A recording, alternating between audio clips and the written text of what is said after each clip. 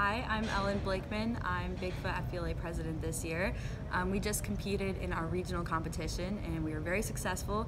We had 27 people qualify for state, so it was really cool to be able to watch everyone compete and get their awards. We're really looking forward to state this year in Madison.